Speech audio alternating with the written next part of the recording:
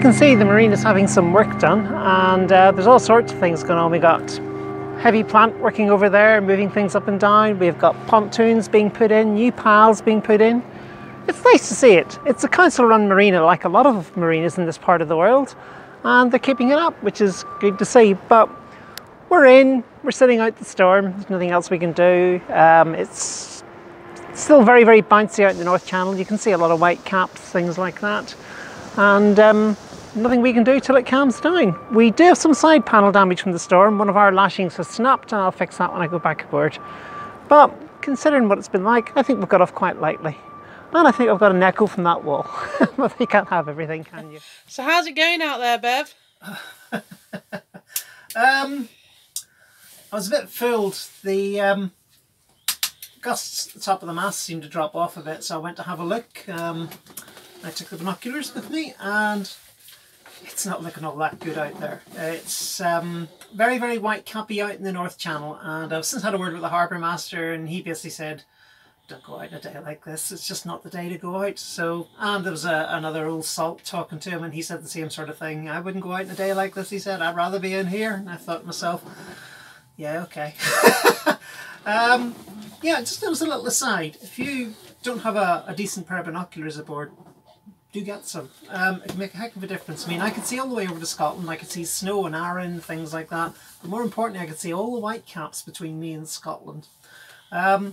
Just as a quick aside, these are 7x50s, and I consider for boat use these to be the best size. They're big enough lenses to collect lots of light, so the images are lovely and bright even at night. They're 7x50s, so they magnify but not too much. I have a pair of 10x50s somewhere, and the problem is that when you're using them at sea on a boat, the image wobbles around too much because they're simply more powerful binoculars. My rule of thumb for buying these, very, very simple rule of thumb, is pick them up in the shop and look through them. If the image isn't really clear and crisp, if it's fuzzy around the edges or it's got lots of colours, separations, put them back in the shelf, go buy a different pair. Just buy the ones in the shop with the best image when you look through them. Simplest rule of thumb of a lot. Those ones have a compass inside, and we have found that very useful, haven't we, Bev? Oh yeah. These ones, this is the compass in here. It's incredibly useful. You pick something off a chart and you get its approximate bearing, say 200 magnetic, and you get the binoculars and you turn around till it says 200 magnetic in the binoculars, and you should be looking straight at whatever it is you're trying to find. It works a treat. So if you get the choice of getting ones with a compass in, do that too. Going back to things, one of the things that I like about the compass section is that when you hand me the binoculars, you'll say, look at 220, for example. I'm looking at 220 and I'm seeing exactly what you're seeing, which is really useful. I'm not trying to faff about with it. Anyway, back to this. Where we are at the minute, the North Channel is kicking up, probably an aftermath of yesterday's storm. There's another blow due in tonight, so tomorrow's probably out, so it looks like it will be the day after. So we're going to be weatherbound here for a couple of days. We are hoping that the day after, I've got all my passage plan made out for it, and I've got my chart upside down for some peculiar reason. You can never leave things in the boat. Right, I've got my chart all marked out with all my waypoints already marked on them, so if it all goes to plan, in a couple of days' time we will be out and running across the North Channel.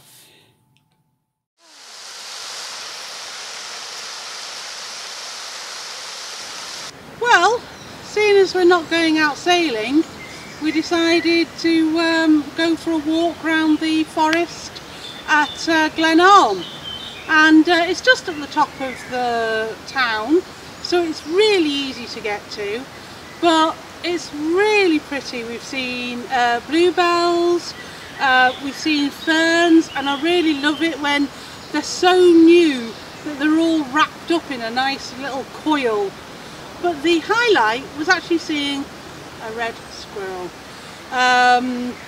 There's actually red squirrels here, which is why the grey, if you see a grey squirrel, there's a hotline if you see a grey squirrel, but it was a red squirrel, and that's just brilliant.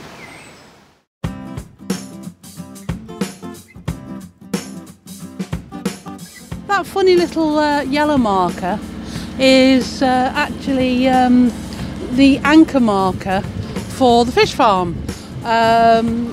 So you can pass either side of it, but you do, if you're going to be passing between the fish farm and the anchor marker, you need to be passing quite close. Well, it's about time I learned how to adjust the main sheet.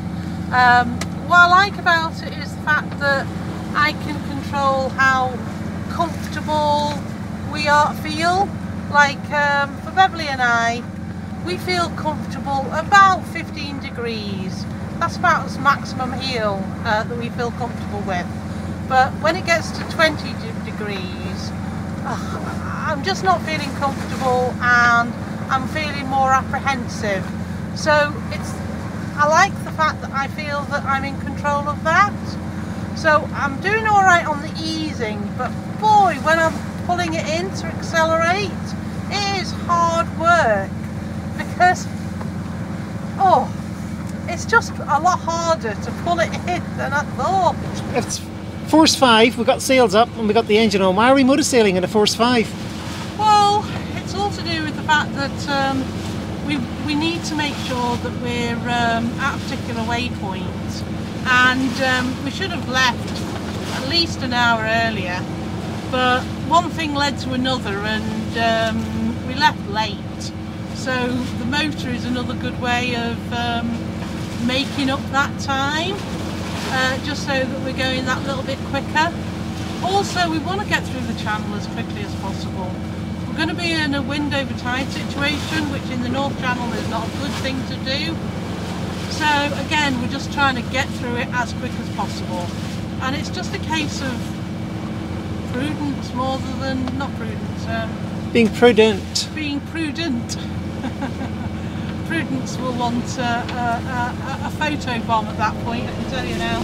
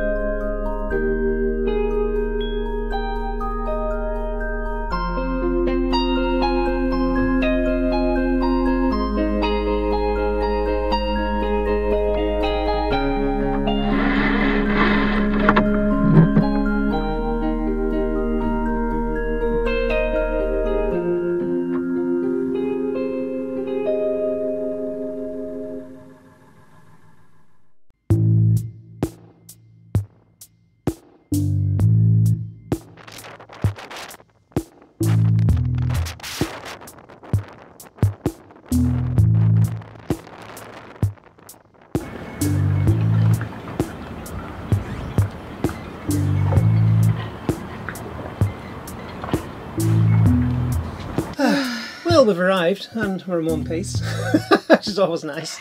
And we're on our continual quest at the moment to improve our sailing and improve just how we're doing things here on Salty Lass.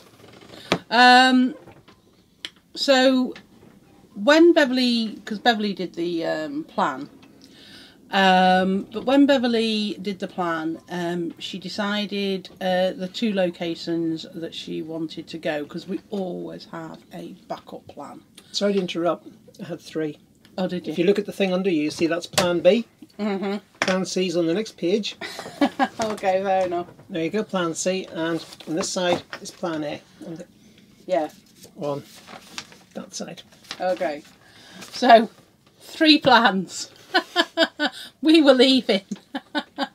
We disregarded Plan A quite quickly because the tide and weather were such that we'd have had the tide pushing us out the North Channel and a 25 knot wind blowing us into the North Channel. And that's just not the sort of thing you want, is it? No, going into that kind of wind over tide situation is not to be recommended. We have done it a couple. We have done 25 knot wind. 5 of that would have been ours, and 20 would have been the wind. By going across the wind, we eliminate the 5. Yes. So what would be a 25 knot headwind? If we go across the wind, it's only a 20 knot wind because we're not going into it at 5 knots. True. So the track going northwest was out. So that left 2 tracks, which is going northeast and going east. So since we don't want to go any further north because we're already behind where we should be. So we've gone northeast into the Firth of Clyde, and we went directly across the current at this particular point. Yes. And my course originally was predicated on doing a one of about 070. We actually wanted to go 045 or 030 if I recall. Can't remember off the top of my head. But because of the tidal component, we were going that way, the tide was going that way, so our course wound up going much more northeasterly. I knew where I wanted to be, and I knew roughly when I wanted to be, so I worked the course out backwards, which turned out to be very, very fortunate. Yes, it did, because Glenarm was just slightly off the chart that we were going to use, and Beverly put Glenarm in.